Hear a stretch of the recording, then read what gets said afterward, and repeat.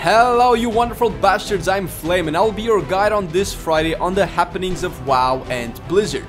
Mike Morhaime is gone. Well, not gone, but stepping down as the president of the company, making room for new blood. You think you want it, but you don't. Azerite Armor gets improvements, a new ring, yay or nay? Patch 8.1 data mines with the new raids, new paladin animations, new professions, updates, new spoilers. More class tuning for underperforming specs. Looking at you, elementals and demos. Mythic plus 10 dungeons will start to reward more loot with each increasing level. And BlizzCon schedule released, with WoW not being in the first day.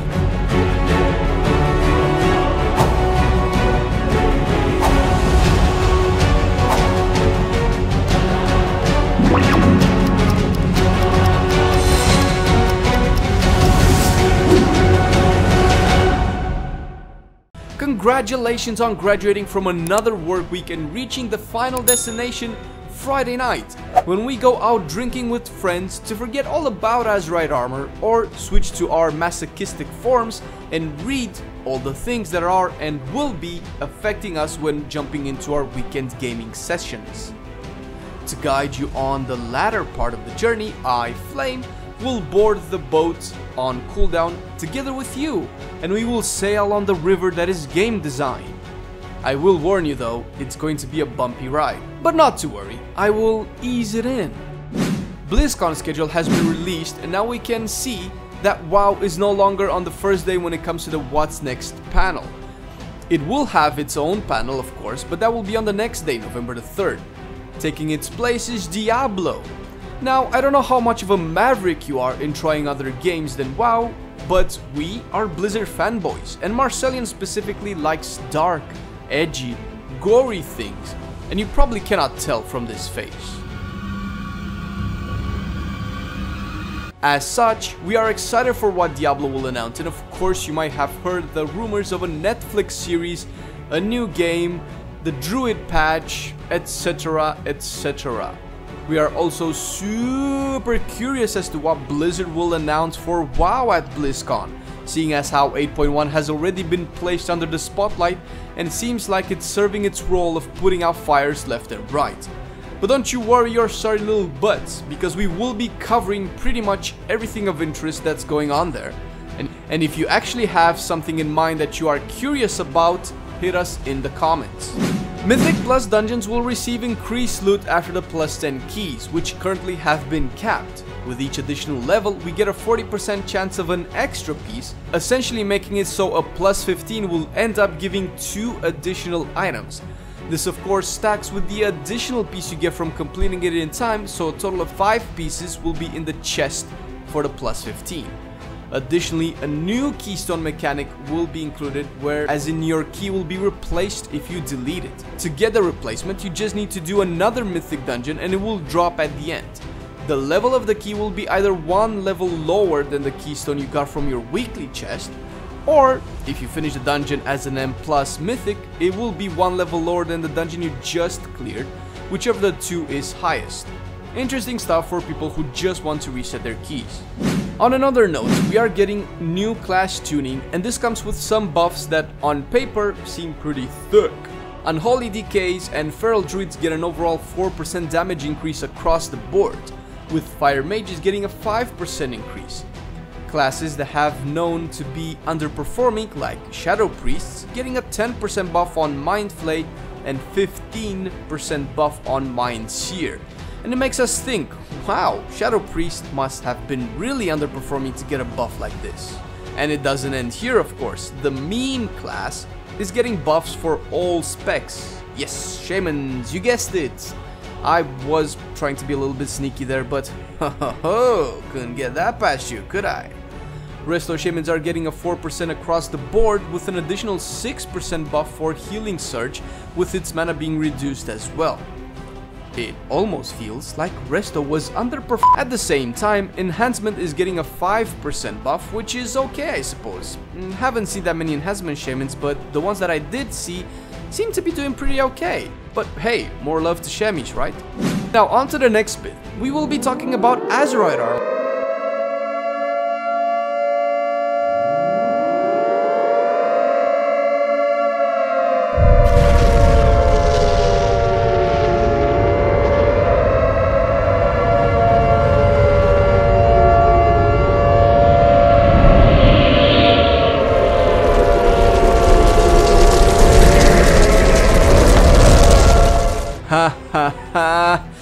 Just kidding. Of course elemental shamans are getting buffs. Of course they are. Of course. It's not like they've been underperforming this entire expansion so far. Lightning bolts, chain lightning and earthquake are seeing a 15% increased buff. Wow, it's almost as if they were underperforming. But the big buffs seem to be rolling out, and demonology warlocks have their shadow bolts, demon bolts and call dreadstalkers buffed by 15% as well. Wow. It's almost at. And lastly, protection warrior, the tank to be or not to be if you're playing Battle for Azeroth, will also be getting a buff to the Vanguard aura, where they get a 5% increase in armor from strength and 5% extra stamina, which is good because, let's be real, how many protection warriors have you seen? What? They're all preparing for classic WoW? Ah, alright. More and more information about 8.1 is being released, and as a policy I will avoid story and spoilers, but go into some of the gameplay changes. Starting off with what's most exciting are a few of the new Azerite traits, and golly gee Batman, they do seem to be what we thought they would have been at the beginning of BFA. Amazing stuff like Hell Chains for DKs, where using Dark Transformation will put a fire chain between you and your pet that deals damage to enemies, or Kill Command that has a chance to summon a dire beast. Yay, zoo galore! And let's not forget, and you will have to get used to this, shamans are getting stuff. Yay! Elemental shamans are getting stuff. Yay! Tectonic Thunder makes Earthquake deal more damage. Aww. But has a 25% chance of making Lightning Bolt and Chain Lightning be instant cast. And there are a lot more traits like this, and we can only expect this trend to continue for the rest of the expansion. I might be coming from a place of low expectations due to the past couple of weeks, but I honestly think this is a step in the right direction. And I hope we can forget all about the boring stat buff increase in patch 8.0. Also in 8.1, Paladins will have new spell animations. Yay, pretty light! Marcellian will be so happy now that he has a flashlight above his head to heal him in arenas, which is cheating if you ask me. I mean, we might as well let them use lay on hands at this point.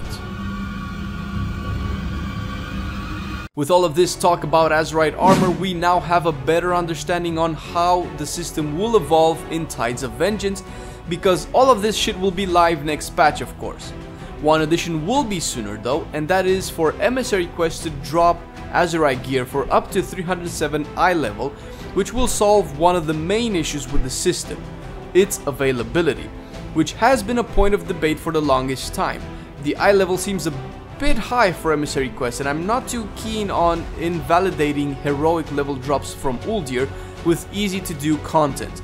So hopefully there will be a system in place that might change the eye level depending on the type of content your character is clearing, and I think it might actually be that way, but we are left with little in the way of confirmation at this point. Also, one of the main changes will be an extra ring to traits with 2 specific traits to choose from, addressing another issue with the system, the choice issue. As it stands, the realistic choice you have for each individual piece of Azerite gear is if you choose your spec specific trait that gives a generic bonus or passive, or you can choose the generic trait that applies to all specs and provides a generic boost in stats of a random damage proc. Of course, this sounds good on paper, but then again, the whole system sounds good on paper, and right now we might as well take that paper and wipe our butts. So here's hoping the execution of the change will be better this time. And the last major issue they addressed, and will address further, is the trait death. Yes, the interestingness of the trait itself, which from the data mine content and also mentioned earlier in the video seems to be going in the right direction. With all that being said, we will take a step back from game design to talk about the company, Blizzard. Blizzard was co-founded by 3 people, Alan Adam, Frank Pierce and Michael Morhaime. Alan Adam was the initial chairman and executive producer and worked a bit on WoW before its release. He left the company in 2004 and came back in 2016 and has been a part of Blizzard ever since. Frank Pierce worked on pretty much everything Warcraft and was executive producer for TBC, Wrath, Kata and Mists of Pandaria. And lastly we have Michael Morhaime, the big dog, that announced he will be stepping down as CEO and remaining as an advisor, appointing J. Allen Brack as the new CEO. You know Mr. Brack, the guy that said about classic WoW you think you want it but you actually don't. Well, despite the meme, the guy has an impressive work resume under his belt, as well as the majority of Blizzard's executive team, which will include Ray Gresco, the guy brought in to lead the Diablo 3 team and was until recently the executive producer of Overwatch, helping its boom in esports and in gaming in general, Overwatch that is. This is indeed an interesting turn of events. Of course, Blizzard is not just World of Warcraft, but also a company housing big names like StarCraft, Diablo, Hearthstone, Overwatch, Heroes of the Storm, games that most of us played at one point or another. But it's fair to say that Blizzard is the big name today because of World of Warcraft's success, and seeing as the reception of the game as of now is lackluster to say the least, a change was needed indeed. I don't know if the change had to be at the CEO level, and we all fondly remember our boy Chris Metzen, who also left Blizzard due to personal reasons, after Warlords of Draenor, after which we had Legion, which was a booming success. Now, don't get me wrong, I can't see anyone replacing Metzen ever, and he brought a feel to the game, a feel that I personally resonate with. But big changes like this, the same with Michael Morhaime, brought some good into the game, and I seriously hope this is another one of these changes. WoW needs a change. It's a very old game that stands the test of time, and it's probably still the most played MMO today for good reasons. Times change, as mentioned by Poet GH, and we want to see the game adapting. Speculations run both ways as far as the future of the game goes, but speculations are sometimes wrong, and for a game I love from the bottom of my heart, I hope we might yet still see the best that it can offer. Thank you so much guys for checking our video today, and I really want to know what you guys think. If you can hit us in the comment section below. I really enjoyed the game and I want to keep playing, and I want the game to grow into bigger things. And if you like the type of content that we do, please support us by subscribing and enabling those notifications. That way you can get the videos in your feed a lot quicker. And if you do want to go the extra mile, we do have a Patreon page that we run, and we already have wonderful patrons that are supporting us every month, and to you guys, thank you, and see you next week.